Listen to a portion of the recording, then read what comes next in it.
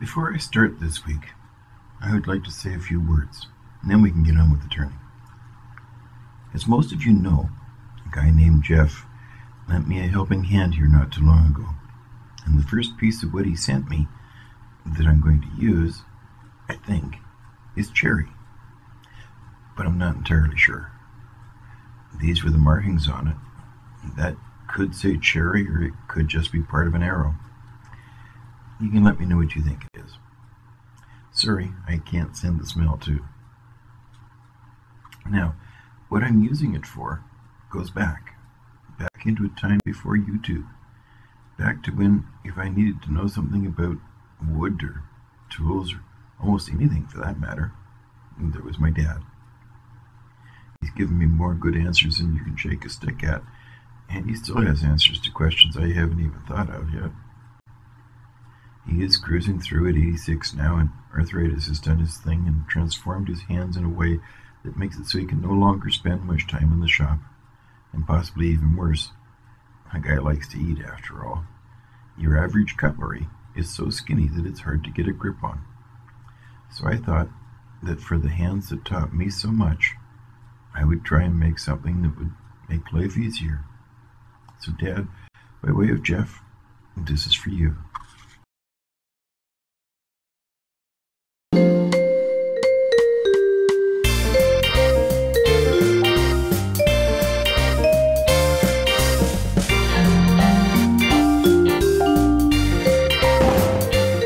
Hello, and welcome to the Tiny Trailer Workshop.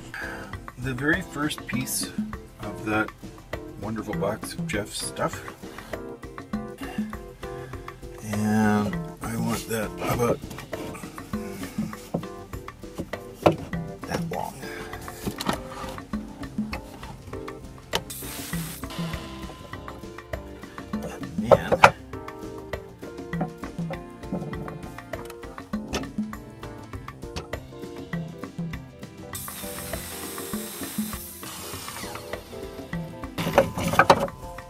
And then and then? I don't think I can do and then. I'm going to do that and then on the bandsaw because I would like that into 4 pieces. Alrighty, so here we go with another thrilling installment of cutting.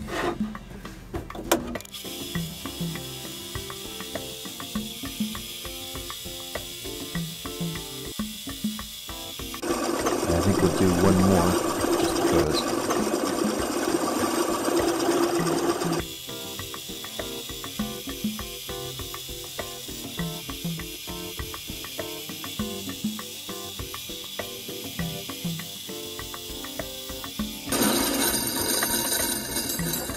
It's amazing how nicely that cuts when you've got a sharp blade in it. Anyhow, now we're going to the lathe. Alright, hang on. Okay, so here we go. We have this piece of whatever it is here. I'll put lots of pictures up here of the wood so you can, maybe you know. Maybe you know. Anyhow, let's get this down to size here. What am I doing?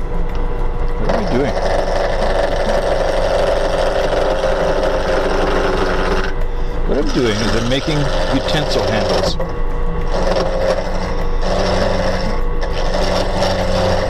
There are times when our hands don't quite work the way they should. So, gripping utensils can be somewhat of a challenge.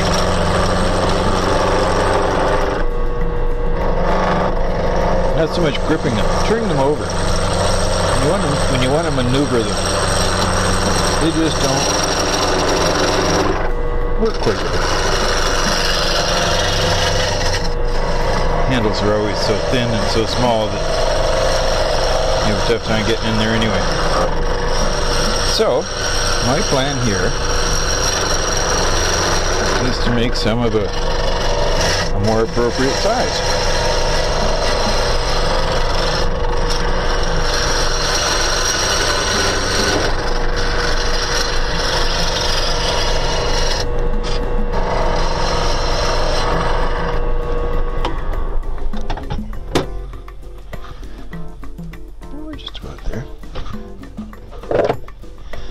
certainly nice wood. Certainly nice.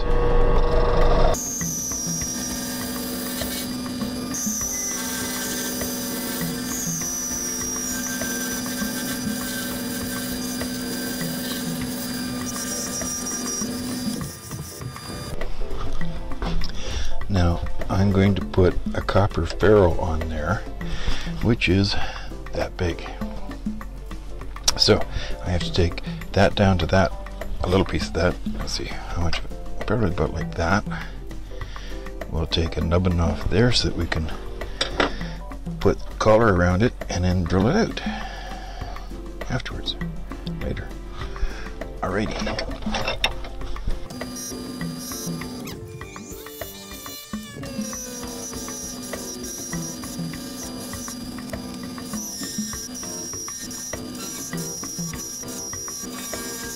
Well, not very much of that left, but that's what it's going to be. That's what it's going to be.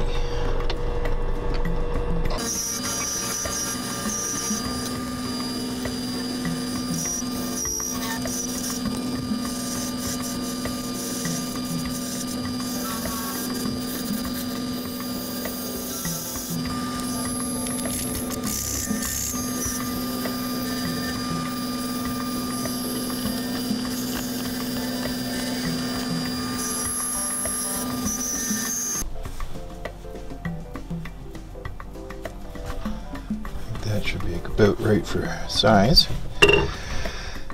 Now do the rest of the tenon.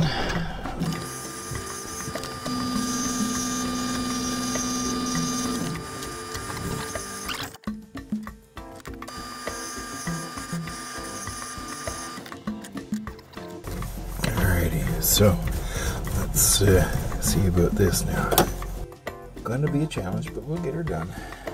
Hang on. Okay, so this is number 2, so I become a pro.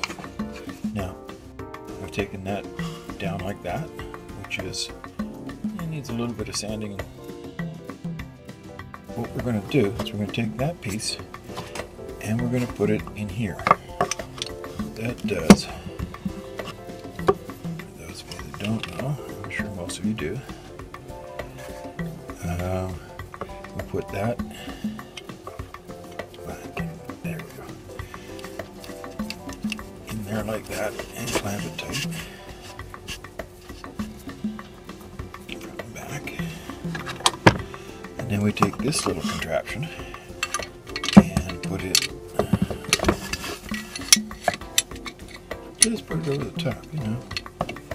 And we have to unscrew it so we can.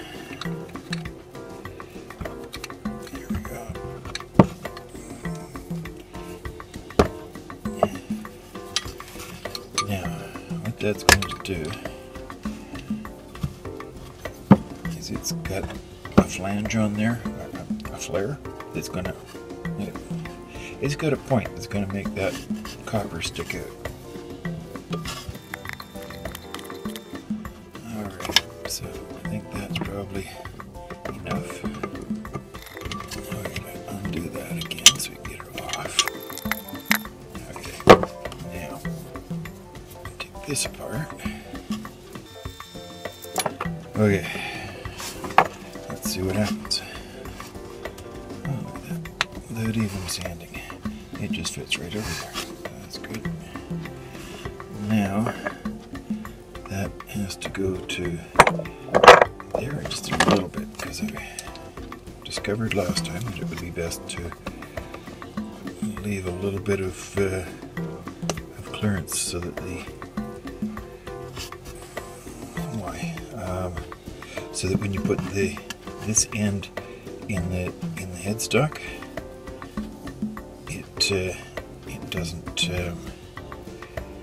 bind. It's sort of like turning, isn't it? Round and round.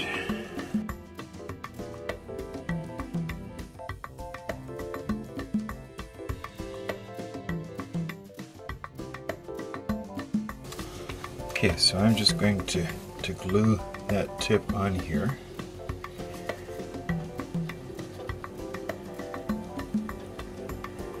Make sure it's good and secure.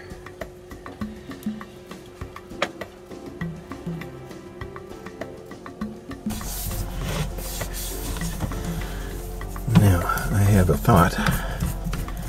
Let's see if this thought works.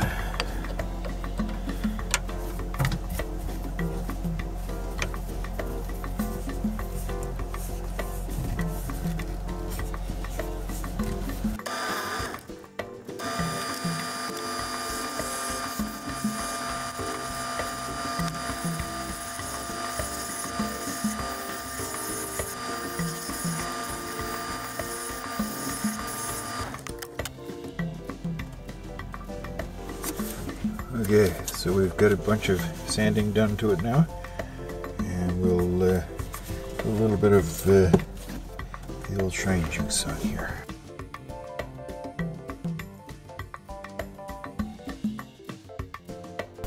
Yeah, I like that. I like that a bunch. But what's this end look like? Yeah. Okay. A little bit of work to do.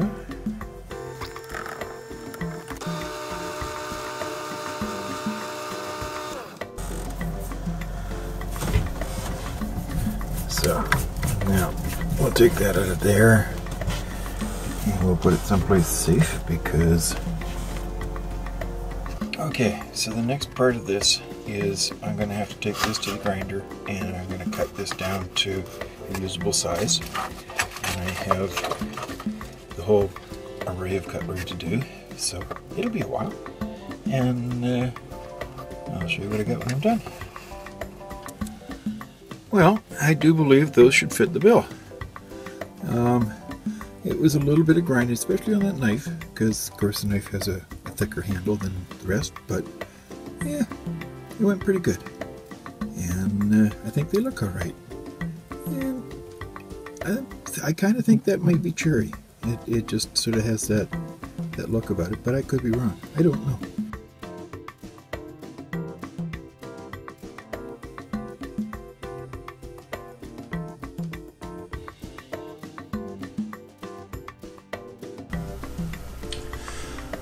So there was a project that did more than make something round. It made somebody's daily routine easier. Funny how a simple idea like this can make so much difference. For those who were observant and noticed the jump between turning on the bandsaw and actually cutting something, yeah, that was right when the blade thought, I've had enough, and it just fell to pieces. Guess it couldn't handle the fact that this wood wasn't green. There's not a whole bunch to say about the making of this. Grinding the handles down took some time, and I'm sure there's probably someplace out there that sells kits for doing this, but at $10 for a setting of 16 pieces, it seemed like a deal to me. The flaring tool, now that was a handy thing to have. Because the wood inside the ferrule is pretty much gone, the way it flares out like that gives a greater gluing space to fit. As per usual, I seem to have too many things going on at the same time. I'm in the process of trying to learn my way into a web page, and there's still lots to learn. Lots to learn. And of course, with the new ground of web pages and stuff like that, you should have a new intro. And so, have that web page up in no time. Better get the intro up and running right away. So I did. Well, now I got the extra to do, and of course, you can't use any of it until such time as you've got the website up and running, because the intro he invites people to visit the website. So, it shouldn't be too long before normalcy returns. We'll see. The making of the part about my dad brought back an awful lot of memories of the things that he used to build and the way he built them. And, you know, the way I learned from what he did, even though at the time I didn't know I was learning, it's some awful cool stuff.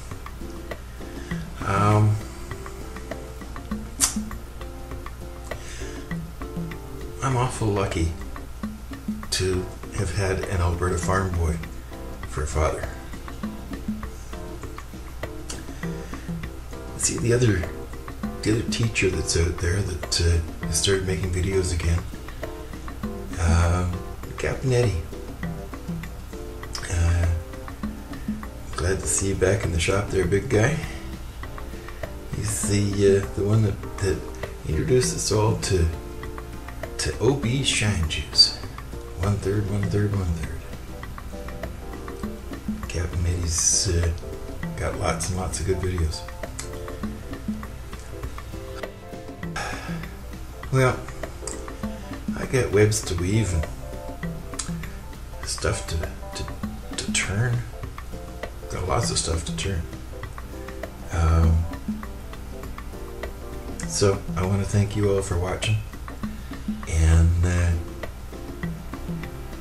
I really do hope to see you all here again next time.